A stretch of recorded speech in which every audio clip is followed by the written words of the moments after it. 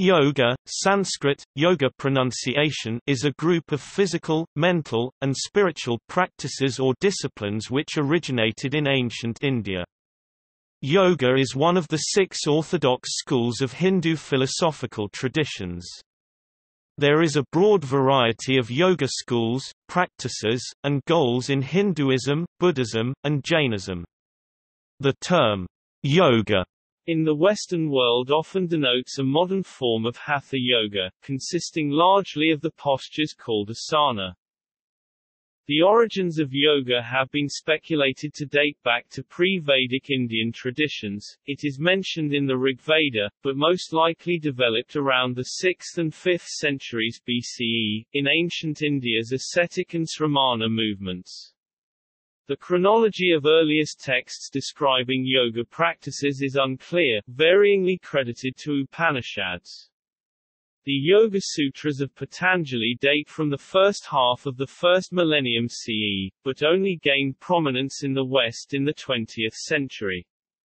Hatha Yoga texts emerged around the 11th century with origins in Tantra. Yoga gurus from India later introduced yoga to the West, following the success of Swami Vivekananda in the late 19th and early 20th century with his adaptation of yoga tradition, excluding asana. In the 1980s, a very different form of modern yoga, with an increasing number of asana and few other practices, became popular as a system of exercise across the Western world. Yoga in Indian traditions, however, is more than physical exercise, it has a meditative and spiritual core. One of the 6 major orthodox schools of Hinduism is also called yoga, which has its own epistemology and metaphysics, and is closely related to Hindu Samkhya philosophy. Many studies have tried to determine the effectiveness of modern yoga as a complementary intervention for cancer, schizophrenia, asthma, and heart disease. The results of these studies have been mixed and inconclusive. On December 1, 2016, yoga was listed by UNESCO as an intangible cultural heritage.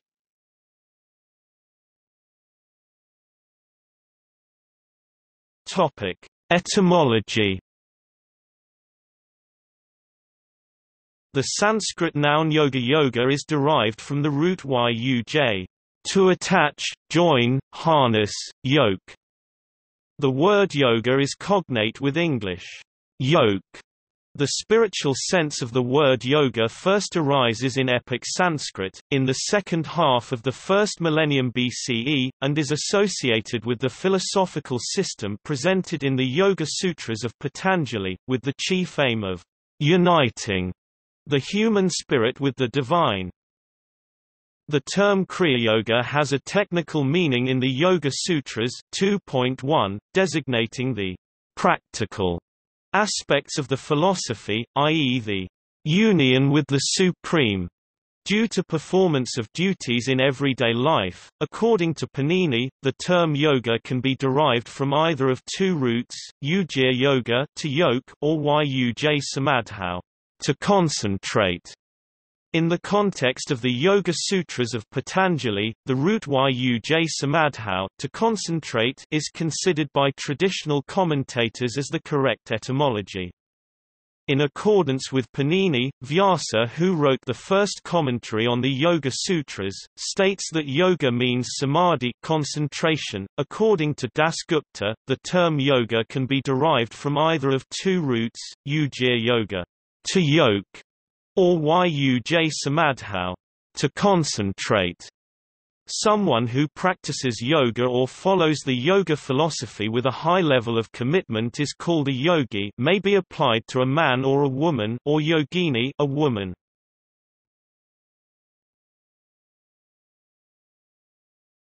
Topic: Definition in classic Indian texts. The term yoga has been defined in various ways in the many different Indian philosophical and religious traditions.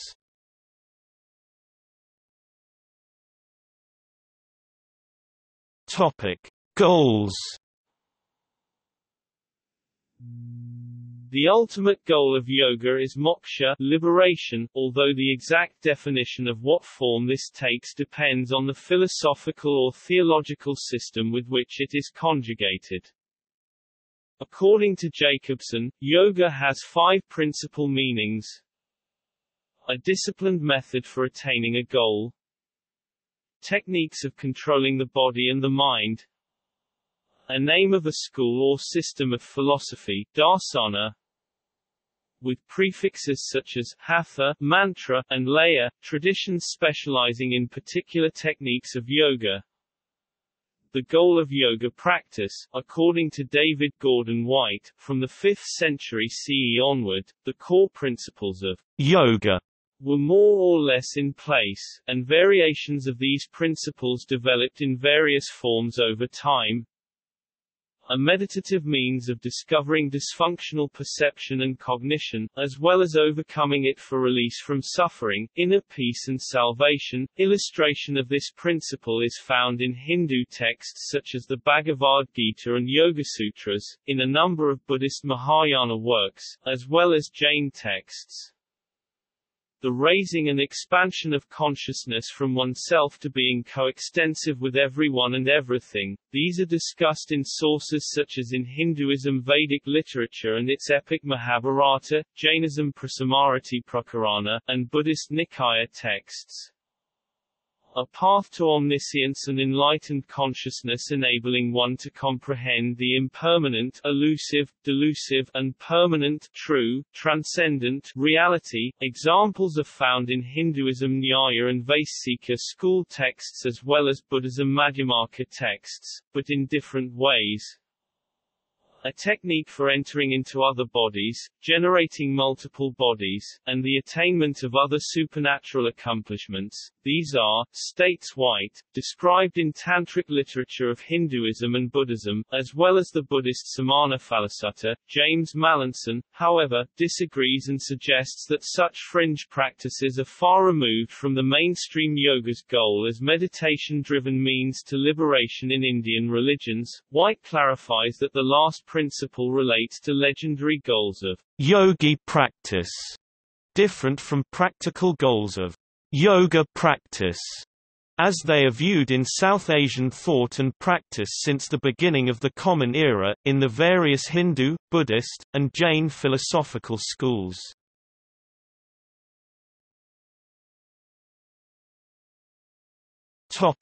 History. The origins of yoga are a matter of debate. There is no consensus on its chronology or specific origin other than that yoga developed in ancient India. Suggested origins are the Indus Valley Civilization 3300–1900 BCE and pre-Vedic Eastern states of India, the Vedic period 1500 to 500 BCE, and the śramaṇa movement. According to Gavin Flood, continuities may exist between those various traditions. His dichotomization is too simplistic, for continuities can undoubtedly be found between renunciation and Vedic Brahmanism, while elements from non-Brahmanical, śramaṇa traditions also played an important part in the formation of the renunciate ideal. Pre-philosophical speculations of yoga begin to emerge in the texts of c. 500 c. 200 BCE.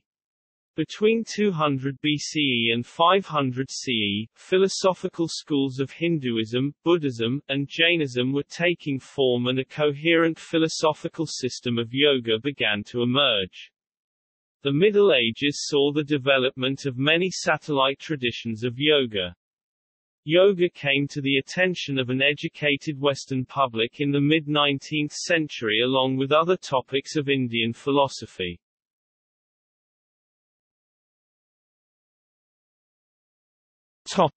Pre-Vedic India. Yoga may have pre-Vedic elements. Some state yoga originated in the Indus Valley Civilization. Marshall, Eliade and other scholars note that the Pashupati seal discovered in an Indus Valley Civilization site depicts a figure in a position resembling an asana used for meditation, Mulabandhasana. This interpretation is considered speculative and uncertain by more recent analysis of Srinivasan and may be a case of projecting later practices into archaeological findings.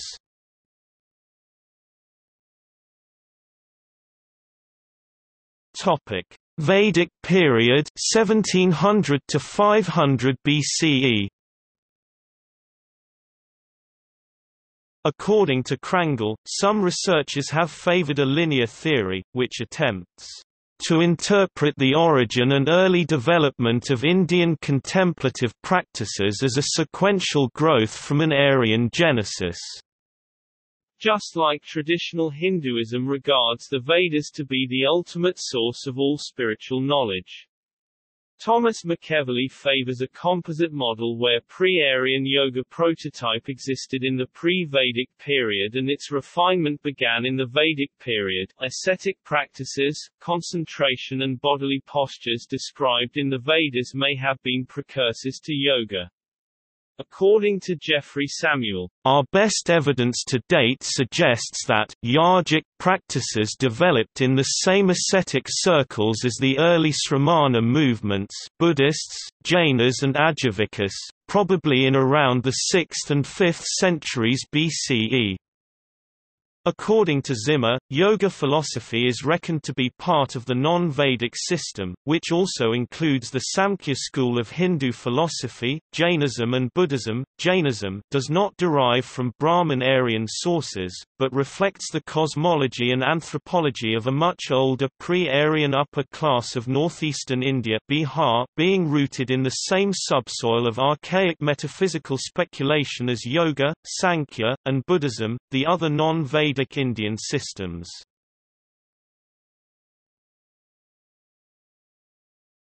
Topic: Textual references. The first use of the root of the word yoga is in hymn 5.81.1 of the Rig Veda, a dedication to the rising sun god in the morning, Savitri, where it has been interpreted as yoke or yogically control. The earliest evidence of yogis and yoga tradition is found in the Kesson hymn 10.136 of the Rig Veda, states Carol Werner. The yogis of Vedic times left little evidence of their existence, practices and achievements. And such evidence as has survived in the Vedas is scanty and indirect. Nevertheless, the existence of accomplished yogis in Vedic times cannot be doubted. The Rig Veda, however, does not describe yoga, and there is little evidence as to what the practices were. Early references to practices that later became part of yoga are made in Brihadaranyaka Upanishad, the earliest Hindu Upanishad. For example, the practice of pranayama, consciously regulating breath, is mentioned in hymn 1.5.23 of Brihadaranyaka Upanishad, c. 900 BCE, and the practice of pratyahara, concentrating all of one's senses on self, is mentioned in hymn 8.15 of Chandogya Upanishad, c. 800 to 700 BCE. The Jaiminiya Upanishad Brahmana teaches mantra repetition and control of the breath.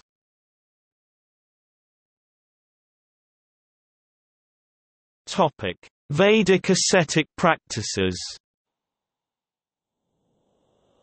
Ascetic practices, tapas, concentration and bodily postures used by Vedic priests to conduct yajna, sacrifice, might have been precursors to yoga. Vrachya, a group of ascetics mentioned in the Atharvaveda, emphasized on bodily postures which may have evolved into yogic asana.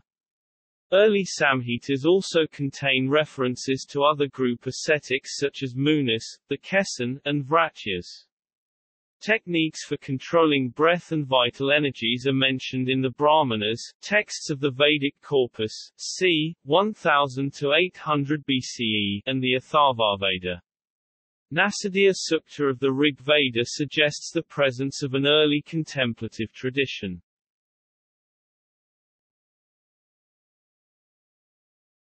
Topic: Preclassical era 500 to 200 BCE.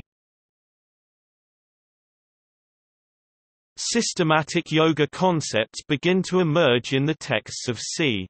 500 to 200 BCE, such as the early Buddhist texts, the Middle Upanishads, the Bhagavad Gita and Shanti Parva of the Mahabharata.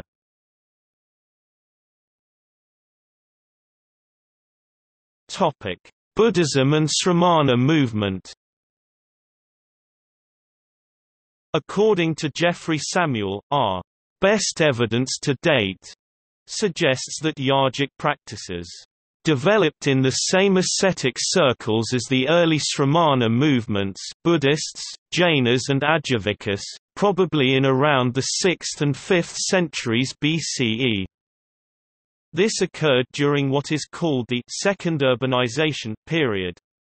According to Mallinson and Singleton, these traditions were the first to use psychophysical techniques, mainly known as dhyana and tapas, but later described as yoga, to strive for the goal of liberation, moksha, nirvana, from samsara, the round of rebirth. Werner states, "The Buddha was the founder of his yoga system, even though, admittedly, he made use of some of the experiences he had previously gained under various yoga teachers of his time." He notes, "But it is only with Buddhism itself as expounded in the Pali Canon that we can speak about a systematic and comprehensive or even integral school of yoga practice, which is thus the first and oldest to have been preserved for us in its entirety." The early Buddhist texts describe yogic and meditative practices, some of which the Buddha borrowed from the śramaṇa tradition. The Pali Canon contains 3 passages in which the Buddha describes pressing the tongue against the palate for the purposes of controlling hunger or the mind, depending on the passage. However, there is no mention of the tongue being inserted into the nasopharynx as in true Kakari mudra. The Buddha used a posture where pressure is put on the perineum with the heel, similar to even modern postures used to stimulate kundalini. Some of the major suttas that discuss yogic practice include the Satipatthana Sutta, 4 Foundations of Mindfulness Sutta, and the Anapanasati Sutta, Mindfulness of Breathing Sutta. The chronology of completion of these yoga-related early Buddhist texts, however, is unclear, just like ancient Hindu texts. Early known Buddhist sources like the Majjhima Nikaya mention meditation, while the Anguttara Nikaya describes jayans, meditators, that resemble early Hindu descriptions of muni, kesans and meditating ascetics, but these meditation practices are not called yoga in these texts. The earliest known specific discussion of yoga in the Buddhist literature, as understood in modern context, are from the later Buddhist Yogacara and Theravada schools. A yoga system that predated the Buddhist school is Jain Yoga. But since Jain sources post-date Buddhist ones, it is difficult to distinguish between the nature of the early Jain school and elements derived from other schools. Most of the other contemporary yoga systems alluded in the Upanishads and some Buddhist texts are lost to time.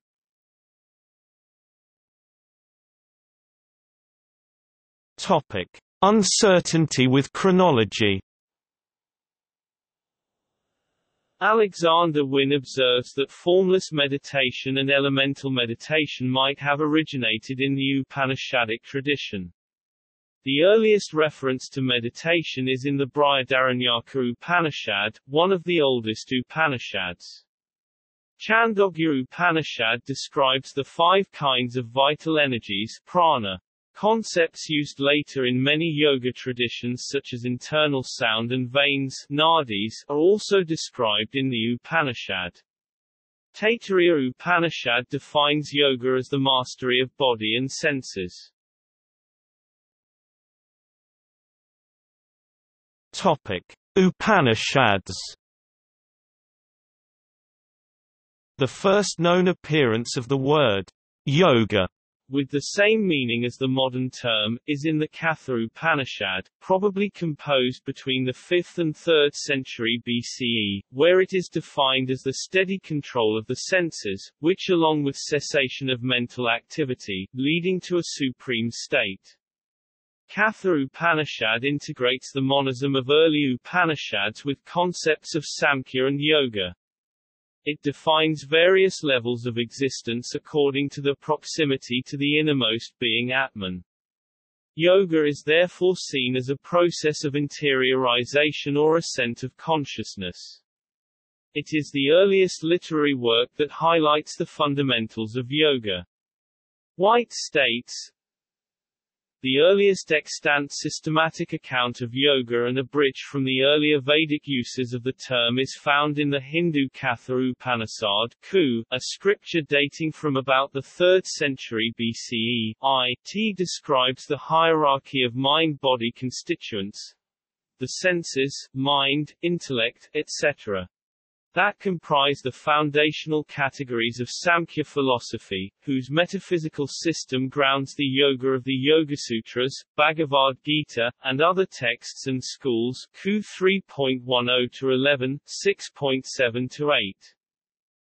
The hymns in Book 2 of the Shvatashvatara Upanishad, another late 1st millennium BCE text, states a procedure in which the body is held in upright posture, the breath is restrained and mind is meditatively focused, preferably inside a cave or a place that is simple, plain, of silence or gently flowing water, with no noises nor harsh winds. The Maitrayana Upanishad, likely composed in a later century than Katha and Shvatashvatara Upanishads but before Patanjali's Yoga Sutra, mentions sixfold yoga method, breath control pranayama, introspective withdrawal of senses pratyahara, meditation, dhyana, mind concentration, dharana, philosophical inquiry, creative reasoning, tarka, and absorption, intense spiritual union samadhi. In addition to the yoga discussion in above principal Upanishads, 20 Yoga Upanishads as well as related texts such as Yoga Vasistha, composed in 1st and 2nd millennium CE, discuss yoga methods.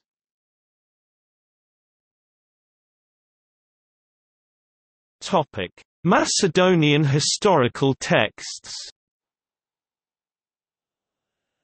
Alexander the Great reached India in the 4th century BCE.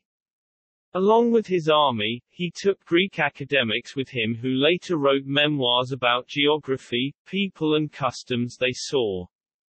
One of Alexander's companion was one Zecritus, quoted in Book 15, sections 63-65 by Strabo, who describes yogins of India.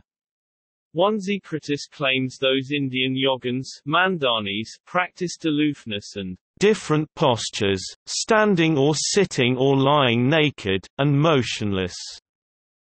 One Zecritus also mentions his colleague Calenus trying to meet them, who is initially denied audience, but later invited because he was sent by a king curious of wisdom and philosophy. One Zecritus and Calenus learn that the yogins consider the best doctrine of life as rid the spirit of not only pain, but also pleasure. That man trains the body for toil in order that his opinions may be strengthened.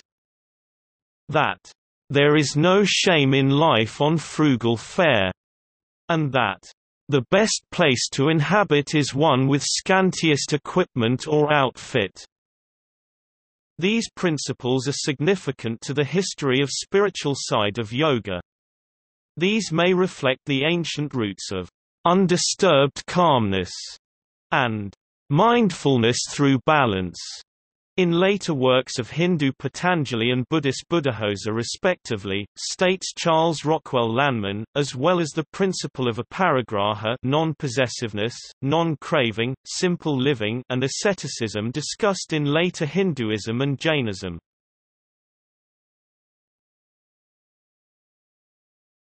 Topic: Mahabharata and Bhagavad Gita. Description of an early form of yoga called Nirodha Yoga, yoga of cessation, is contained in the Mokshadharma section of the 12th chapter Shanti Parva of the Mahabharata, 3rd century BCE. Nirodha Yoga emphasizes progressive withdrawal from the contents of empirical consciousness such as thoughts, sensations etc. until Purusha self is realized. Terms like vichara, subtle reflection, viveka, discrimination, and others which are similar to Patanjali's terminology are mentioned, but not described. There is no uniform goal of yoga mentioned in the Mahabharata. Separation of self from matter, perceiving Brahman everywhere, entering into Brahman etc. are all described as goals of yoga. Samkhya and yoga are conflated together and some verses describe them as being identical.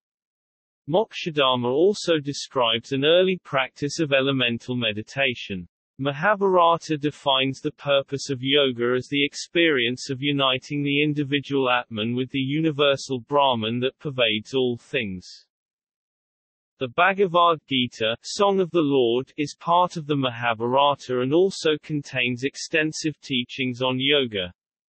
According to Mallinson and Singleton, the Gita seeks to appropriate yoga from the renunciate milieu in which it originated, teaching that it is compatible with worldly activity carried out according to one's caste and life stage. It is only the fruits of one's actions that are to be renounced. In addition to an entire chapter, ch. 6 dedicated to traditional yoga practice, including meditation, it introduces three prominent types of yoga. Karma yoga, the yoga of action. Bhakti yoga, the yoga of devotion. Jnana yoga, the yoga of knowledge. The Gita consists of 18 chapters and 700 shlokas, verses, with each chapter named as a different yoga, thus delineating 18 different yogas. Some scholars divide the Gita into three sections, with the first 6 chapters with 280 shlokas dealing with Karma Yoga, the middle 6 containing 209 shlokas with Bhakti Yoga, and the last 6 chapters with 211 shlokas as Jnana Yoga. However, this is rough because elements of Karma, Bhakti and Jnana are found in all chapters.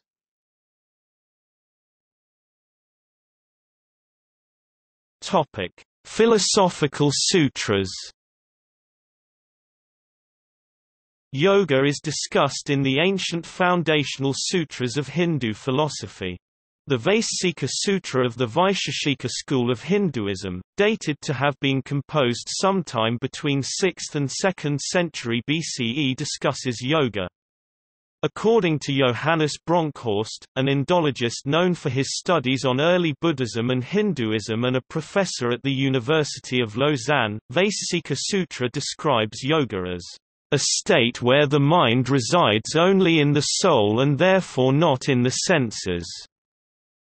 This is equivalent to pratyahara or withdrawal of the senses, and the ancient sutra asserts that this leads to an absence of sukha, happiness, and dukkha, suffering, then describes additional yogic meditation steps in the journey towards the state of spiritual liberation. Similarly, Brahma Sutras, the foundational text of the Vedanta school of Hinduism, discusses yoga in its Sutra 2.1.3, 2.1.223 and others.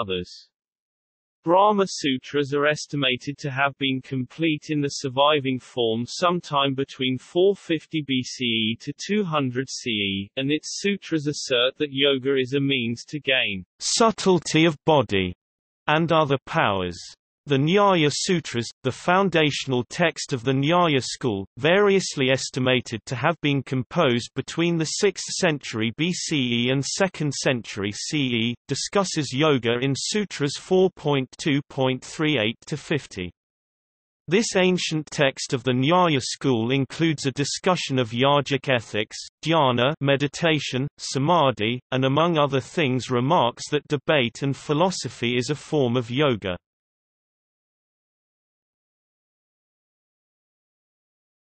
Topic: Classical era 200 BCE to 500 CE.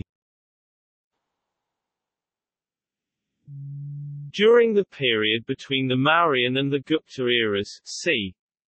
200 BCE to 500 CE, the Indic traditions of Hinduism, Buddhism and Jainism were taking form and coherent systems of yoga began to emerge.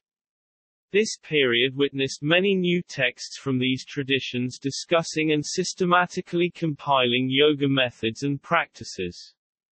Some key works of this era include the Yoga Sutras of Patanjali, the Yoga Yajnavalkya, the Yogacara Sastra and the Visuddhimagga. Topic: Yoga Sutras of Patanjali. One of the best-known early expressions of Brahmanical yoga thought is the Yoga Sutras of Patanjali, the original name of which may have been the Patanjali Yogasastra Samkhya Pravachana, c. sometime between 325 to 425, which some scholars now believe included both the sutras and a commentary. As the name suggests, the metaphysical basis for this text is the Indian philosophy termed Samkhya. This atheistic school is mentioned in Kautilya's Arthashastra as one of the three categories of Anvaksikas philosophies, along with yoga and Karvaka. The two schools have some differences as well. Yoga accepted the conception of personal God, while Samkhya developed as a rationalist, non-theistic, atheistic system of Hindu philosophy. Sometimes Patanjali's system is referred to as Seshvara Samkhya in contradistinction to Kapila's Nirvara Samkhya.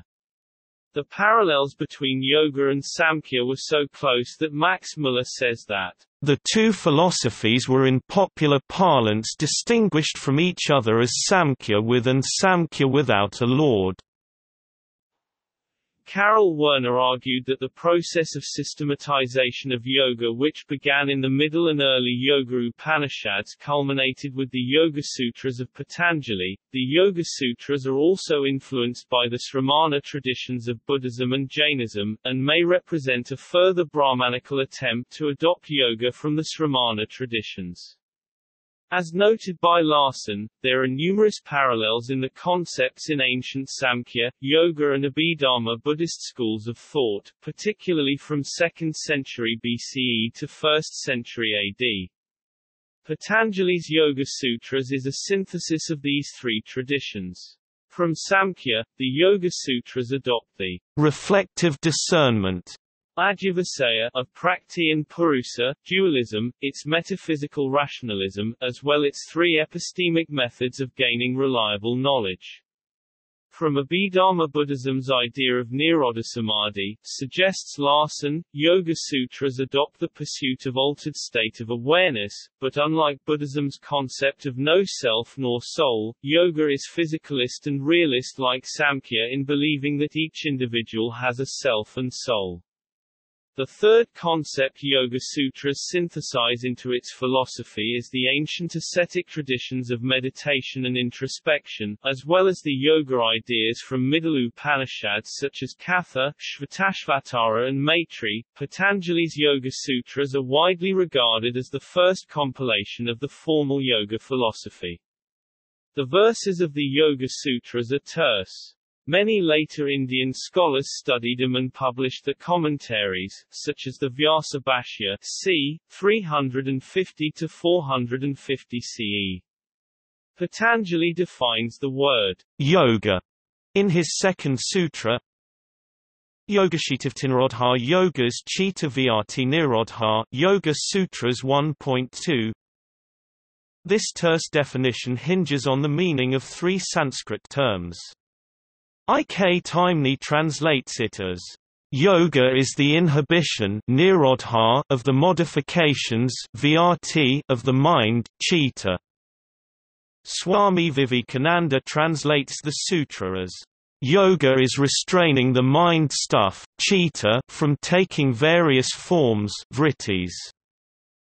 Edwin Bryant explains that, to Patanjali, yoga essentially consists of meditative practices culminating in attaining a state of consciousness free from all modes of active or discursive thought, and of eventually attaining a state where consciousness is unaware of any object external to itself, that is only aware of its own nature as consciousness unmixed with any other object.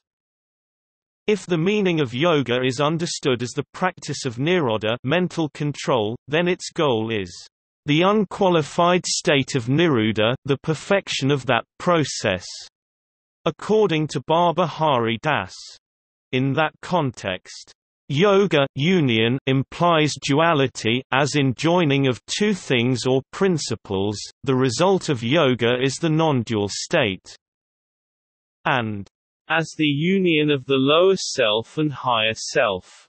The non-dual state is characterized by the absence of individuality. It can be described as eternal peace, pure love, self-realization, or liberation. Patanjali's writing also became the basis for a system referred to as Ashtanga Yoga, eight-limbed yoga. This eight-limbed concept is derived from the 29th sutra of the Book 2 of Yoga Sutras. They are yama, the five abstentions; ahimsa, non-violence, non-harming other living beings; satya, truthfulness, non-falsehood; asteya, non-stealing; brahmacharya, celibacy, fidelity to one's partner; and aparigraha, non-avarice, non-possessiveness.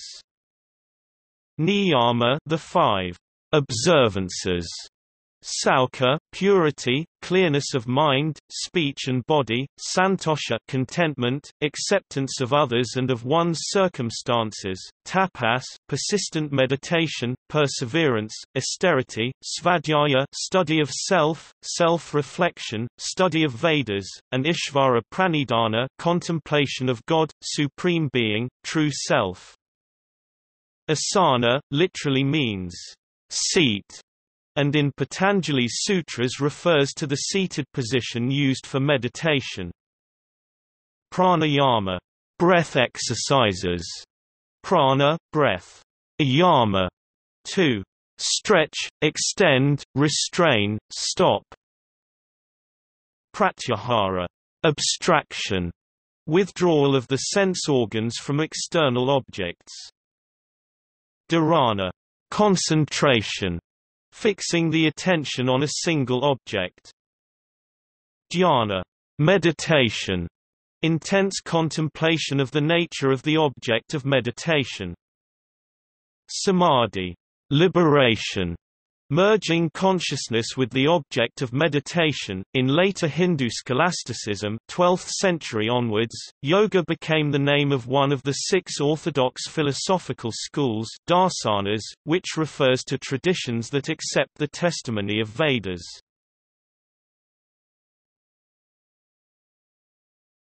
Topic: Yoga and Vedanta. Yoga and Vedanta are the 2 largest surviving schools of Hindu traditions. They share many thematic principles, concepts and belief in self, soul, but diverge in degree, style and some of their methods. Epistemologically, Yoga school accepts 3 means to reliable knowledge, while Advaita Vedanta accepts 6 ways. Yoga disputes the monism of Advaita Vedanta. Yoga school believes that in the state of moksha, each individual discovers the blissful, liberating sense of himself or herself as an independent identity. Advaita Vedanta, in contrast, believes that in the state of moksha, each individual discovers the blissful, liberating sense of himself or herself as part of oneness with everything, everyone and the universal self. They both hold that the free conscience is aloof yet transcendent, liberated and self-aware. Further, Advaita Vedanta school enjoins the use of Patanjali's yoga practices and the reading of Upanishads for those seeking the supreme good, ultimate freedom and Jivanmukti.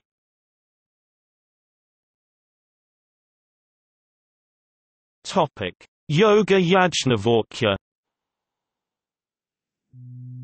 The Yoga Yajnavalkya is a classical treatise on yoga attributed to the Vedic sage Yajnavalkya. It takes the form of a dialogue between Yajnavalkya and Gargi, a renowned philosopher. The text contains 12 chapters and its origin has been traced to the period between the 2nd century BCE and 4th century CE. Many yoga texts like the Hatha Yoga Pradipika, the Yoga Kundalini and the Yoga Tattva Upanishads have borrowed verses from or make frequent references to the Yoga Yajnavalkya. The Yoga Yajnavalkya discusses 8 yoga asana, swastika, gomukha, padma, vira, simha, bhadra, mukta and mayura, numerous breathing exercises for body cleansing. SFN, Larson, 2008, pp equals 481 to 484, and meditation.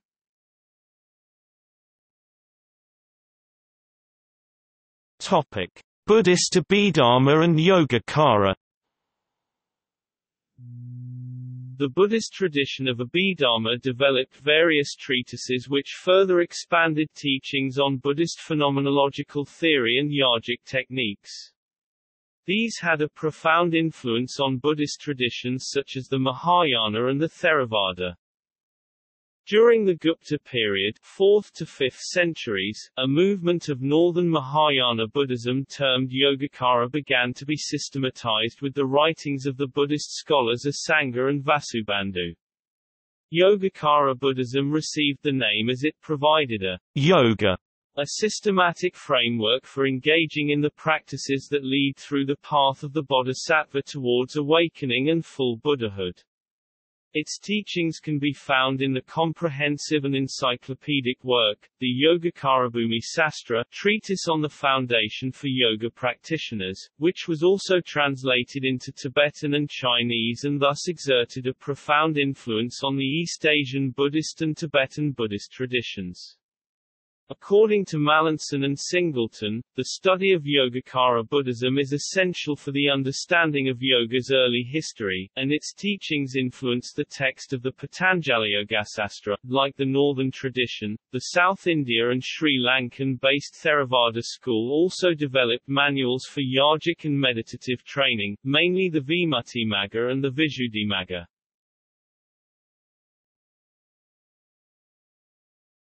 Topic: Jainism. According to Tattvarthasutra, 2nd century CE Jain text, yoga is the sum of all the activities of mind, speech and body. Umasvati calls yoga the cause of asrava, or karmic influx, as well as one of the essentials, samyak charitra, in the path to liberation. In his Niyamasara, Acharya Kundakunda describes yoga bhakti, devotion to the path to liberation, as the highest form of devotion. Acharya Harivadra and Acharya Hemachandra mention the 5 major vows of ascetics and 12 minor vows of laity under yoga. This has led certain Indologists like Professor Robert J. Zeidenbos to call Jainism, essentially, a system of yogic thinking that grew into a full-fledged religion. The 5 yamas, or the constraints of the Yoga Sutras of Patanjali, bear a resemblance to the 5 major vows of Jainism, indicating a history of strong cross-fertilization between these traditions. Mainstream Hinduism's influence on Jain yoga can be seen in Harivadra's Yogadstisamukkaya, which outlines an 8-fold yoga influenced by Patanjali's 8-fold yoga.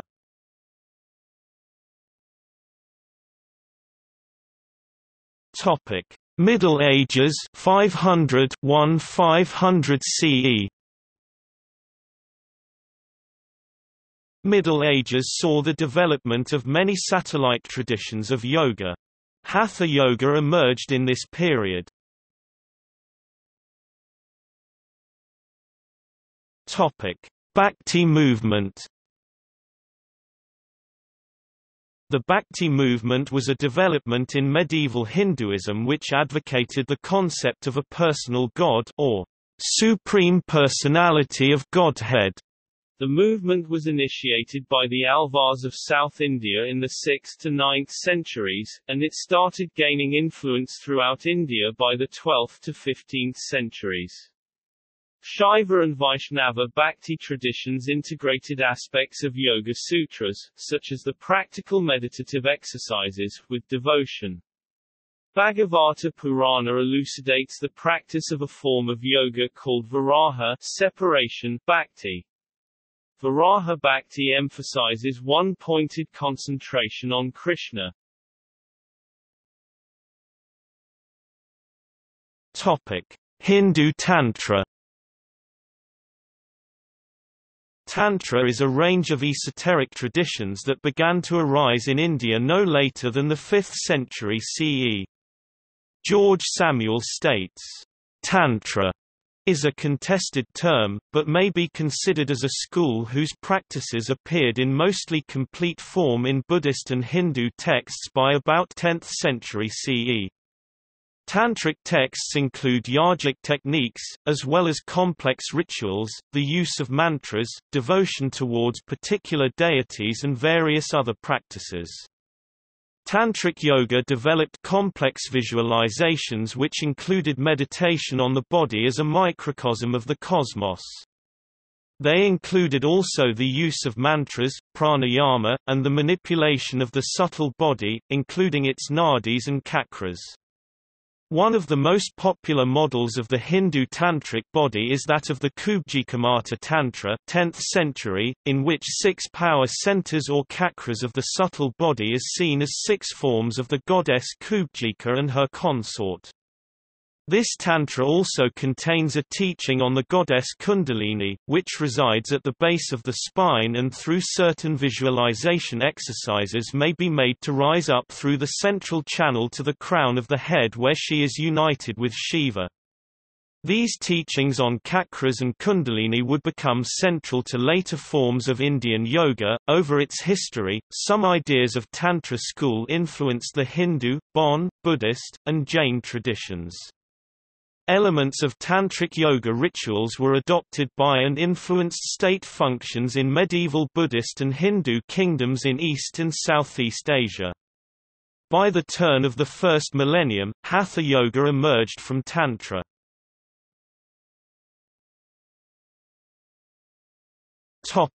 Vajrayana and Tibetan Buddhism. Vajrayana is also known as Tantric Buddhism and Tantrayana.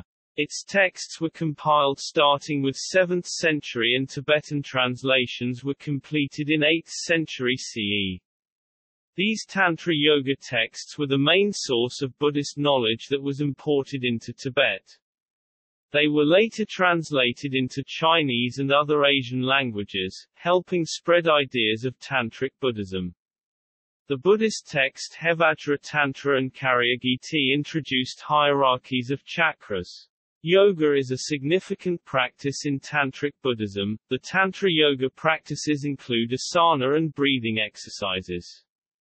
The Nyingma tradition practices Yantra Yoga, Trul core, a discipline that includes breath work or pranayama, meditative contemplation and other exercises. In the Nyingma tradition, the path of meditation practice is divided into further stages, such as Kriya Yoga, Upper Yoga, Yoga Yana, Maha Yoga, Anu Yoga and Arti Yoga. The Sama traditions also include Kriya, Upper, called Charya, and Yoga, with the Anuttara Yoga class substituting for Mahayoga and Atta Yoga.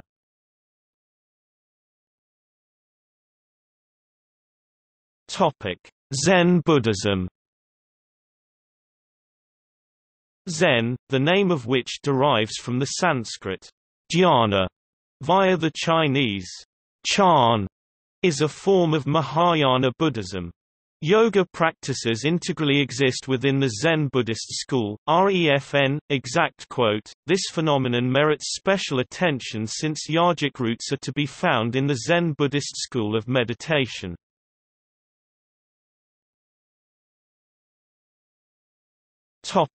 Hatha Yoga. The earliest references to Hatha Yoga are in Buddhist works dating from the 8th century. The earliest definition of Hatha Yoga is found in the 11th century Buddhist text Vimalaprabha, which defines it in relation to the center channel, bindu etc.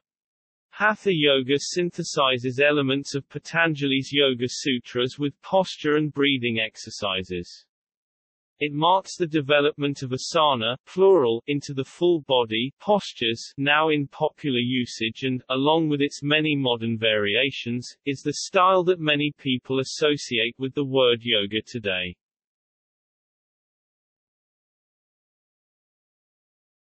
Topic: Sikhism.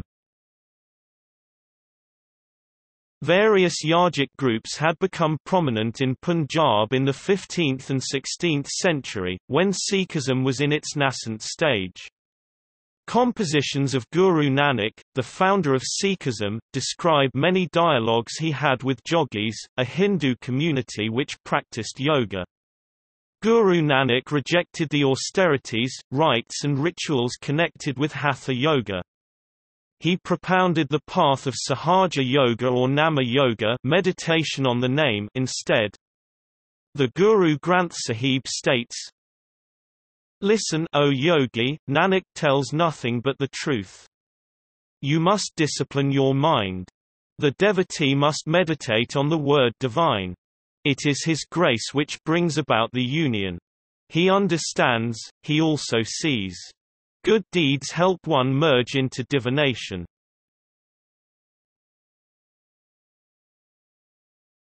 Topic: Modern history.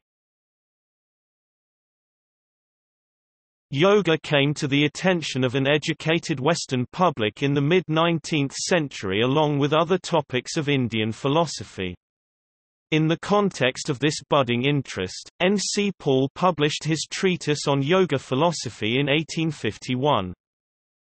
The first Hindu teacher to actively advocate and disseminate aspects of yoga, not including asana, to a Western audience, Swami Vivekananda, toured Europe and the United States in the 1890s.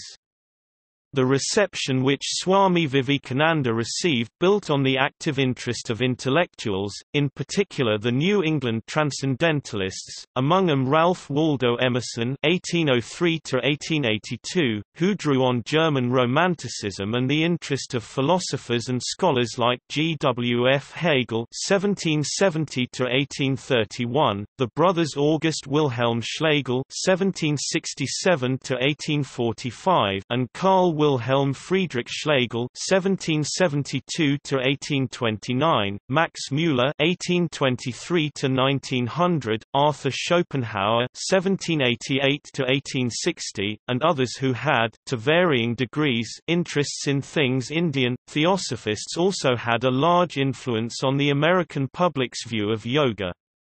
Esoteric views current at the end of the 19th century provided a further basis for the reception of Vedanta and of yoga with its theory and practice of correspondence between the spiritual and the physical. The reception of yoga and of Vedanta thus entwined with each other and with the mostly Neoplatonism-based currents of religious and philosophical reform and transformation throughout the 19th and early 20th centuries. Mircea Eliade brought a new element into the reception of yoga with the strong emphasis on Tantric yoga in his seminal book, Yoga, Immortality and Freedom. With the introduction of the Tantra traditions and philosophy of yoga, the conception of the transcendent to be attained by yogic practice shifted from experiencing the transcendent Atman Brahman in Advaitic theory in the mind to the body itself. The American-born yogi by the name of Pierre Arnold Bernard, after his travels through the lands of Kashmir and Bengal, founded the Tantric Order of America in 1905. His teachings gave many Westerners their first glimpse into the practices of yoga and Tantra. Outside of Buddhist, Hindu and Jain traditions in Asia, the term yoga has been usually synonymous with its asana postures or as a form of exercise. This aspect of yoga was adopted as a cultural trend in Europe and North America starting in the first half of the 20th century. There were periods of criticism and paranoia against yoga as well. By the 1960s, Western interest in Hindu spirituality reached its peak, giving rise to a great number of neo-Hindu schools specifically advocated to a Western public.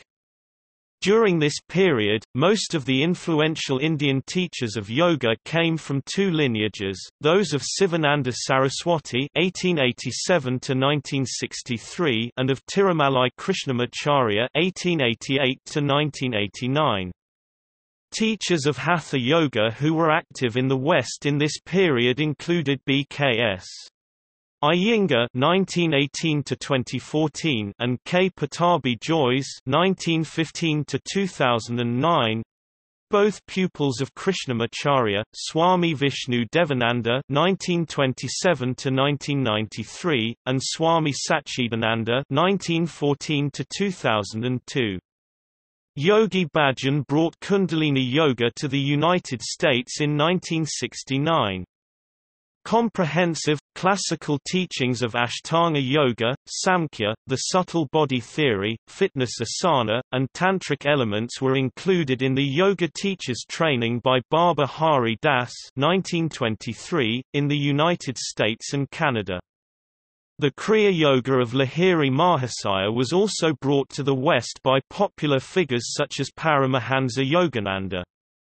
A second yoga boom followed in the 1980s, as Dean Ornish, a follower of Swami Satchidananda, connected yoga to heart health, legitimizing yoga as a purely physical system of health exercises outside of counter-culture or esotericism circles, and unconnected to any religious denomination.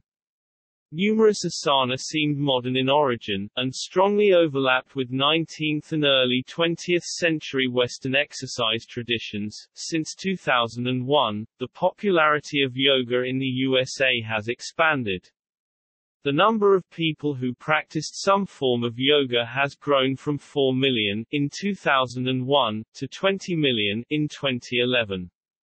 It has drawn support from world leaders such as Barack Obama, who stated, "Yoga has become a universal language of spiritual exercise in the United States, crossing many lines of religion and cultures." Every day, millions of people practice yoga to improve their health and overall well-being. That's why we're encouraging everyone to take part in PALA Presidential Active Lifestyle Award, so show your support for yoga and answer the challenge. The modern scientific study of yoga began with the works of N. C. Paul and Major D. Basu in the late 19th century, and then continued in the 20th century with Sri Yogendra (1897–1989) and Swami Kuvalayananda.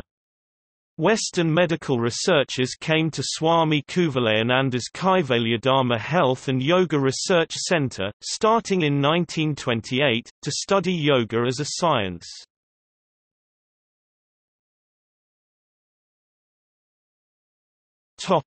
Traditions. Yoga is practiced with a variety of methods by all Indian religions. In Hinduism, practices include Jnana Yoga, Bhakti Yoga, Karma Yoga, Laya Yoga and Hatha Yoga.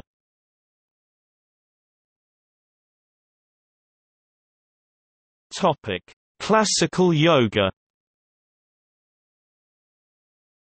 What is often referred to as classical yoga or Astanga yoga, yoga of 8 limbs, is mainly the type of yoga outlined in the highly influential Yoga Sutras of Patanjali. The origins of the classical yoga tradition are unclear, though early discussions of the term appear in the Upanishads. The name, Raja Yoga, Yoga of Kings, originally denoted the ultimate goal of yoga, samadhi, but was popularized by Vivekananda as a common name for Ashtanga Yoga, the 8 limbs to be practiced to attain samadhi, as described in the Yoga Sutras. Yoga is also considered as one of the orthodox philosophical schools darsanas of Hinduism, those which accept the Vedas as source of knowledge. Classical yoga incorporates epistemology, metaphysics, ethical practices, systematic exercises and self-development techniques for body, mind and spirit. Its epistemology, pramana, and metaphysics is similar to that of the Sankhya school.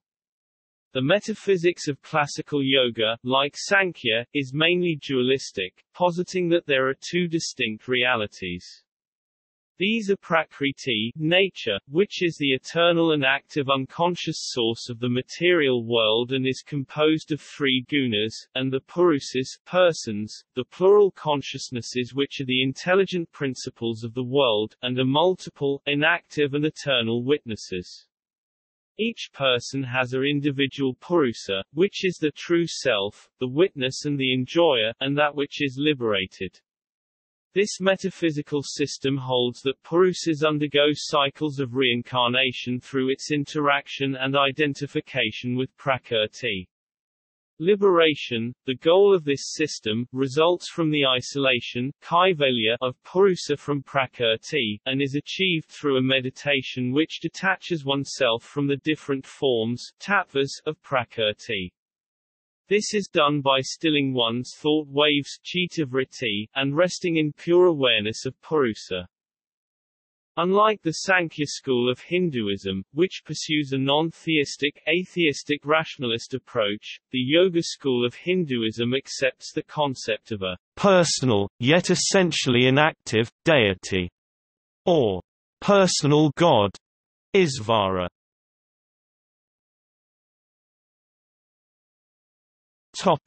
Buddhist yoga. Buddhist yoga encompasses an extensive variety of methods that aim to develop key virtues or qualities known as the 37 aids to awakening. The ultimate goal of Buddhist yoga is bodhi awakening or nirvana cessation, which is traditionally seen as the permanent end of suffering, dukkha, and rebirth. Buddhist texts use numerous terms for spiritual praxis besides yoga, such as bhavana, development, and jhana, dhyana. In early Buddhism, various yogic practices were taught including the four jhanas, four meditations or mental absorptions, the four satipathanas, foundations or establishments of mindfulness, anapanasati, mindfulness of breath, the four immaterial dwellings, supranormal states of mind, the Brahmaviharas, divine abodes. Anasati, contemplations, recollections. These meditations were seen as being supported by the other elements of the Eightfold Path, such as the practice of ethics, right exertion, sense restraint and right view. Two mental qualities are said to be indispensable for yogic practice in Buddhism: samatha, calm, stability, and vipassana, insight, clear seeing. Samatha is the quality of a stable, relaxed and calm mind. It is also associated with samadhi, mental unification, focus, and jhana, a state of meditative absorption. Vipassana, meanwhile, is a kind of insight or penetrative understanding into the true nature of phenomena. It is also defined as seeing things as they truly are, yathabhutam darsanam. The true nature of things is defined and explained in different ways, but an important and unique feature of classical Buddhism is its understanding of all phenomena dharmas as being empty of a self atman or inherent essence, a doctrine termed anatta, not self, and sunyata, emptiness. This is in sharp contrast with most other Indian traditions, whose goals are founded either on the idea of an individual soul, Atman, Jiva, Purusha, or a universal monistic consciousness, Brahman.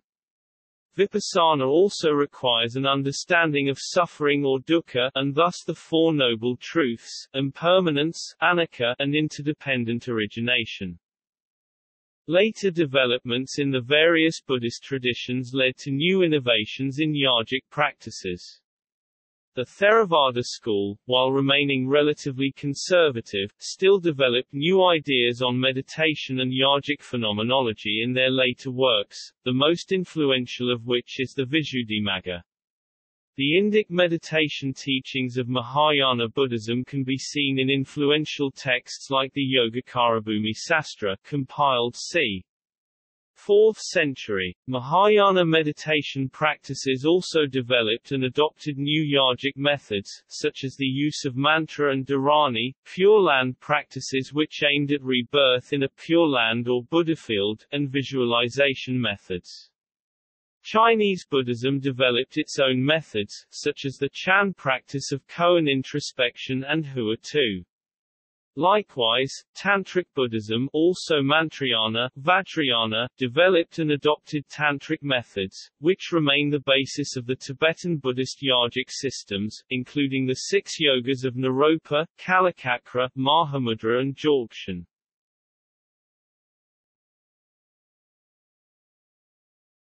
Topic: Jain Yoga.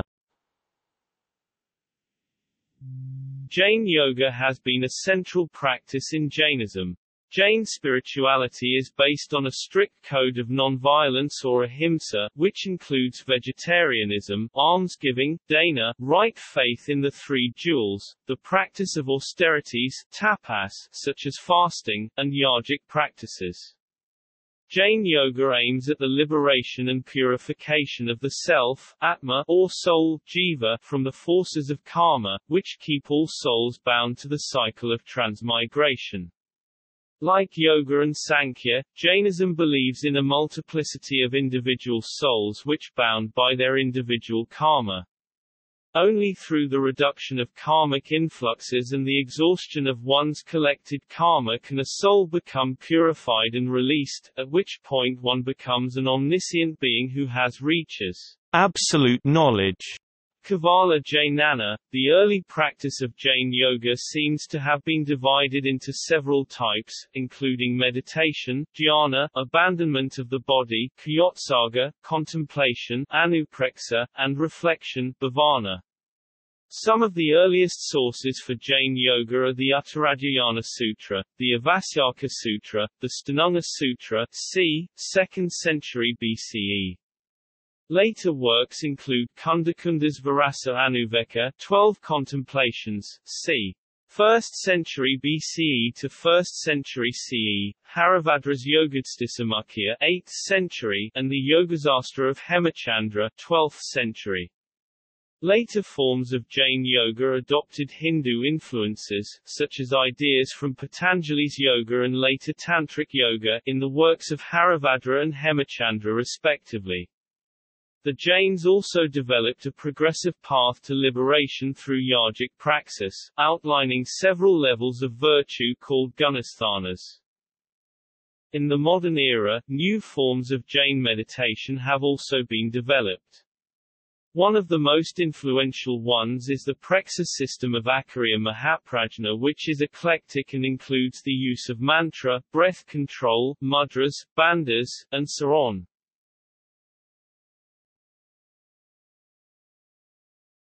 Topic: Yoga in Advaita Vedanta. Vedanta is a varied tradition with numerous sub-schools and philosophical views. Vedanta focuses on the study of the Upanishads, and one of its early texts, the Brahma Sutras.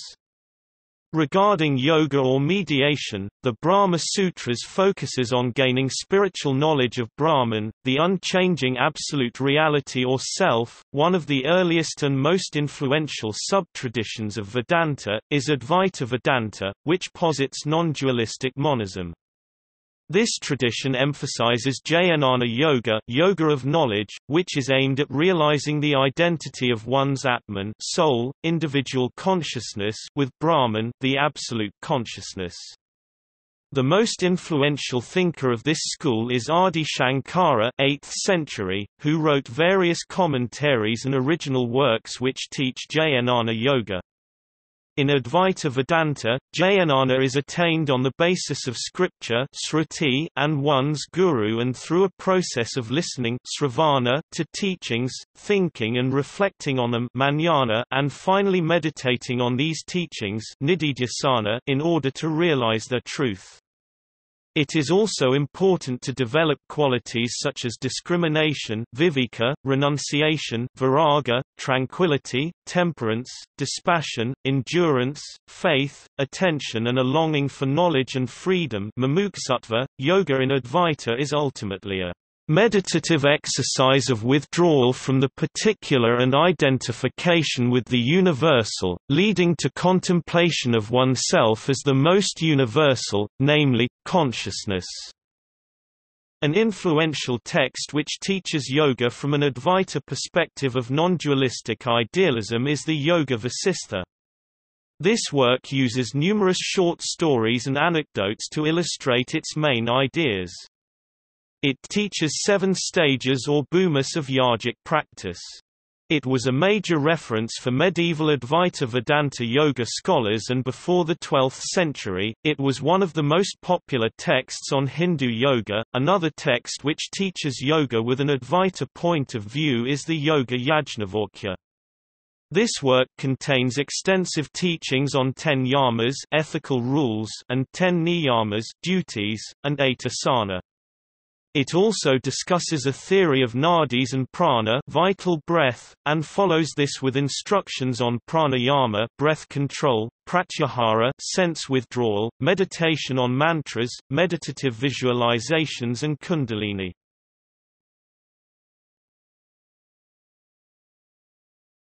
Topic: Bhakti Yoga. Bhakti Yoga is a devotional form of yoga, usually associated with theistic Hinduism. It is therefore focused on faith, love for and worship of a personal god, such as Shiva, Shakti or Krishna. It is taught in key works like the Bhagavad Gita as one of the forms of yoga, and became a major current of Hindu yoga in the second half of the first millennium CE, when it was promoted and celebrated by South Indian poet-saints like the Alvars and Nayanas. Forms of Bhakti Yoga include the singing of hymns, stories and songs, kirtan, dancing, prayer, bowing, and performing puja rituals. Ramanuja (1017–1137 CE) is of the most important theologians of Bhakti Yoga, breaking with the Advaita tradition's absolute non-dualism and instead arguing for a qualified non-dualism, Visistadvaita, which allows for a certain difference between Atman and Brahman, and thus it provides a strong theological foundation for devotional theism. Another influential figure of this tradition is Madhva (1238–1317 CE), who argued for a form of dualism between God and soul. The traditions which focus specifically on bhakti as its main yogic practice include Gaudiya Vaishnavism, the ISKCON movement and Lingayatism, also known as Virasaivism.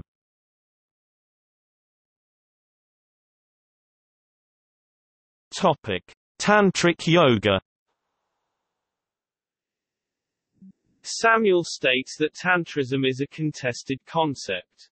Tantra yoga may be described, according to Samuel, as practices in 9th to 10th century Buddhist and Hindu Saiva, Shakti texts, which included yogic practices with elaborate deity visualizations using geometrical arrays and drawings, mandala, fierce male and particularly female deities, transgressive life stage-related rituals, extensive use of chakras and mantras, and sexual techniques, all aimed to help one's health, long life and liberation.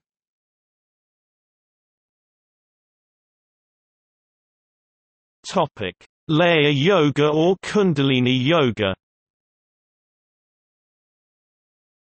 In various Shaiva and Shakta traditions of yoga, yogic techniques or yuktis are used to unite Kundalini, the coiled one, a divine conscious force or energy which resides in the body, with Shiva.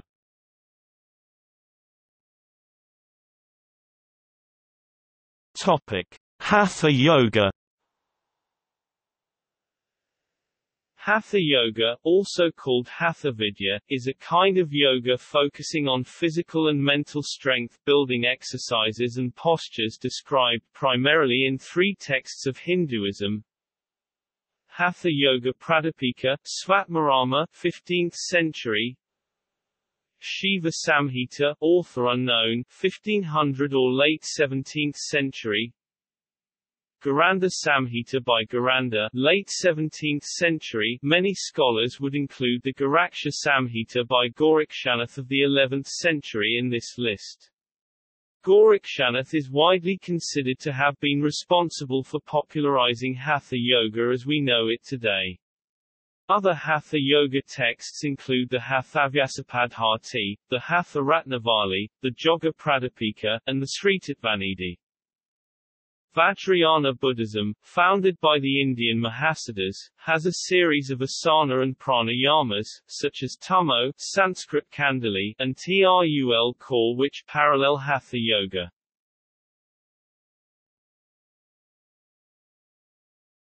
Topic: Modern Yoga.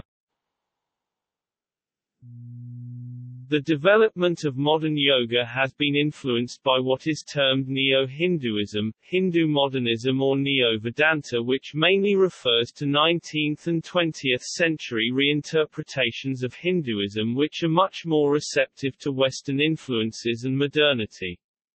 Because of this, these forms have also been more successful outside of India than modern Hindu traditionalism. Some of these influences include Enlightenment ideals, Romanticism, Unitarian Christianity, Transcendentalism, Theosophy and New Thought.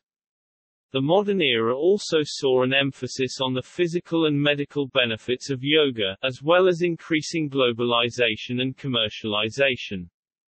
Another innovative element of modern yoga is the fact that while traditional Indian yoga relied almost exclusively on studying under a qualified guru, submitting to their authority and receiving initiation from them, most modern practitioners of yoga generally practice without having had such a relationship, and modern yoga gurus or teachers, including early pioneers like Vivekananda, do not emphasize traditional ideas of initiation. In its place one sees the communal, public and accessible practice of yoga in centers or studios, usually in urban environments. In the typology outlined by historian of yoga Elizabeth de Michelis, the major currents of modern yoga are modern psychosomatic yoga, modern postural yoga, modern meditational yoga, and modern denominational yoga.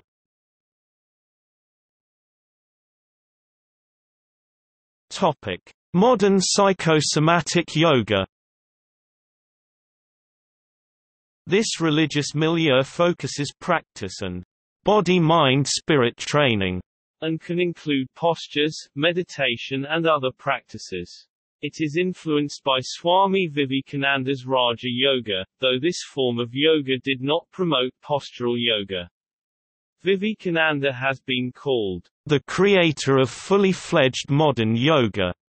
It generally contains few normative doctrinal restrictions and only a very rudimentary teaching of doctrinal aspects. According to de Michelis, the underlying assumption being that understanding will come through first-hand experience rather than from intellectual deliberation. Examples include the Yoga Institute of Sri Yogendra, the teachings of Sivananda Saraswati and his disciples, and the Himalayan Institute of Swami Rama. Sri Aurobindo and the Mothers' Integral Yoga is also considered an early influential form of modern yoga. The Kundalini Yoga of Yogi Bhajan is also another modern form of psychosomatic yoga, which includes postures, mantras and other meditative elements.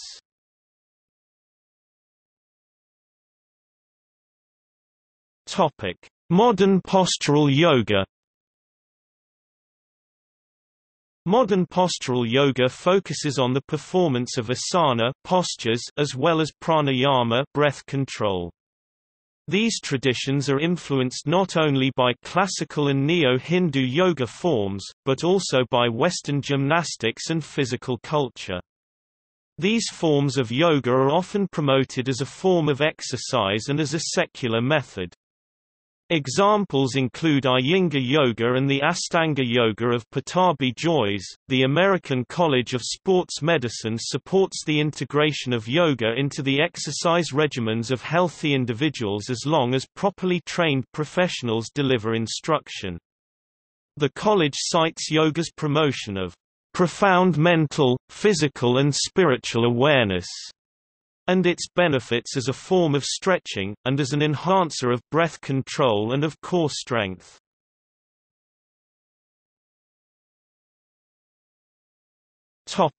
Modern meditational yoga. This type mainly focuses on techniques of mental concentration and meditation.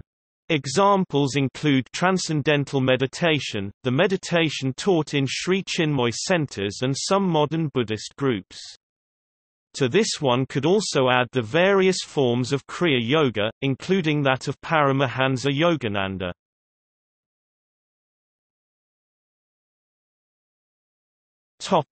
Modern denominational yoga. In the 1960s, what may be called modern denominational yoga arose. These types generally have a focus on a single guru and adhere to their teachings and authority and are thus mainly sectarian, though they may have active links with the wider cultic milieu. They also are more tightly structured, collectivist and have more stable belief and organizational systems. Examples include Sahaja Yoga, ISKCON, and the Rajneesh movement, as well as the guru-based traditions like the Siddha Yoga of Muktananda and the Kundalini Yoga of Kripalvananda.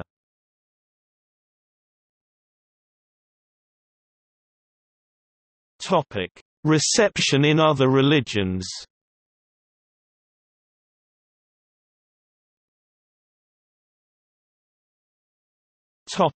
Christianity. Some Christians integrate yoga and other aspects of Eastern spirituality with prayer and meditation. This has been attributed to a desire to experience God in a more complete way.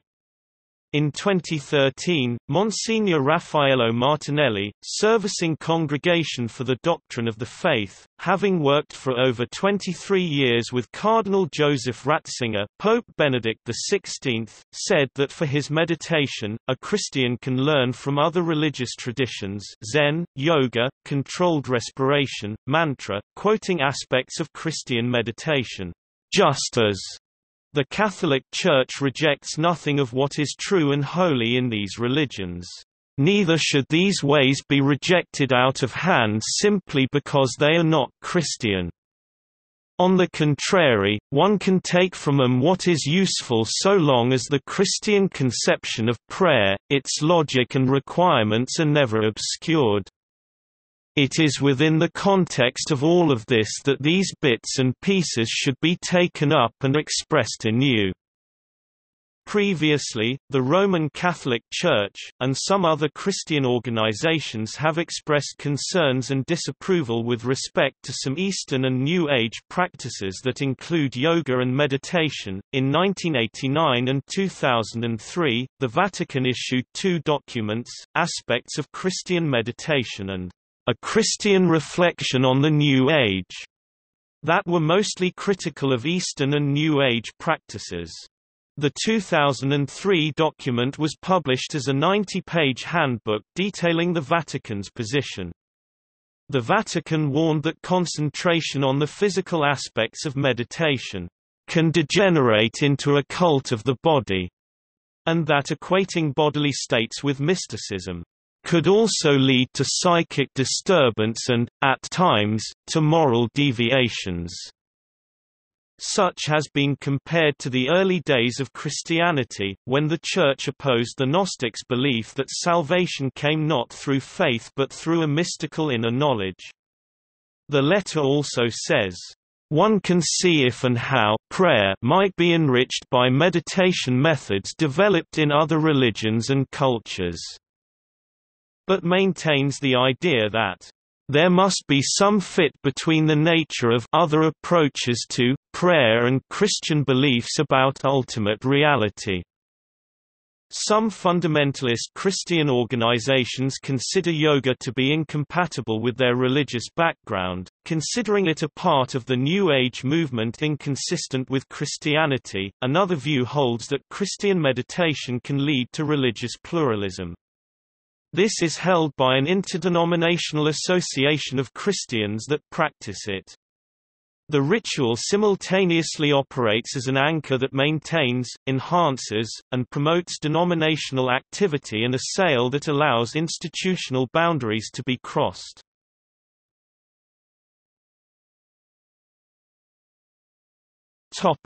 Islam. In the early 11th century, the Persian scholar al-Biruni visited India, lived with Hindus for 16 years, and with their help translated several significant Sanskrit works into Arabic and Persian languages. One of these was Patanjali's Yoga Sutras. Al-Biruni's translation preserved many of the core themes of Patanjali's yoga philosophy, but certain sutras and analytical commentaries were restated, making it more consistent with Islamic monotheistic theology. Al-Biruni's version of Yoga Sutras reached Persia and Arabian Peninsula by about 1050 AD.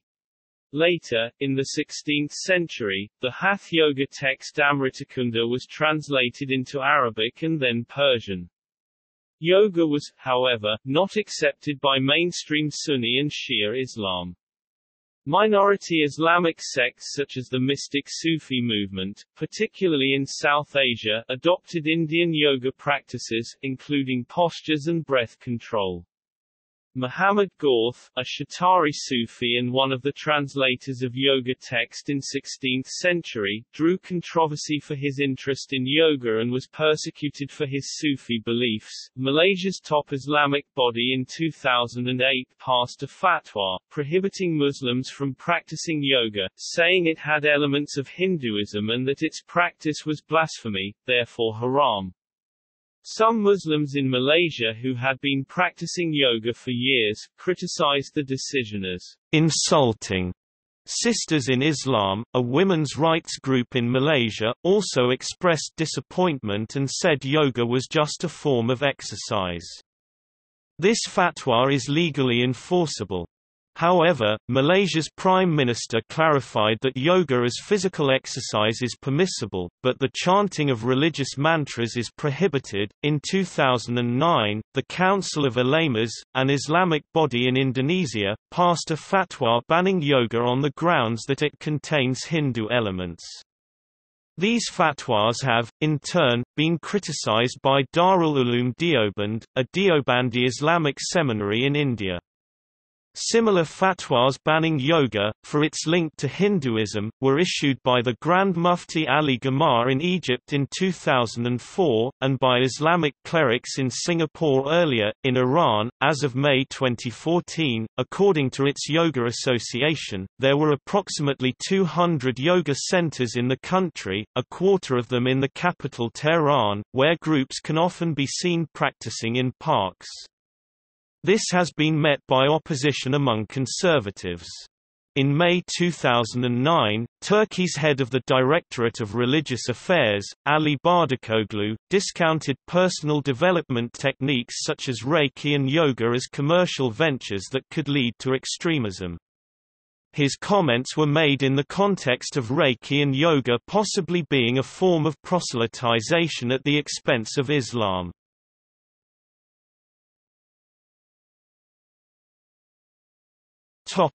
International Day of Yoga. On the 11th of December 2014, the United Nations General Assembly approved a resolution establishing the 21st of June as International Day of Yoga, following the call for its adoption by Indian Prime Minister Narendra Modi during his address to UN General Assembly on the 27th of September 2014. In suggesting one of the two solstices, Modi noted that it is the longest day of the year in the Northern Hemisphere and that it has special significance in many parts of the world. The first International Day of Yoga was observed worldwide on the 21st of June 2015. About 35,000 people, including Modi and many dignitaries, performed 21 asana for 35 minutes at Rajpath in New Delhi. The day devoted to modern yoga was observed by millions across the world. The event at Rajpath established 2 Guinness records, largest yoga class with 35,985 people and the record for the most nationalities participating in it, 84.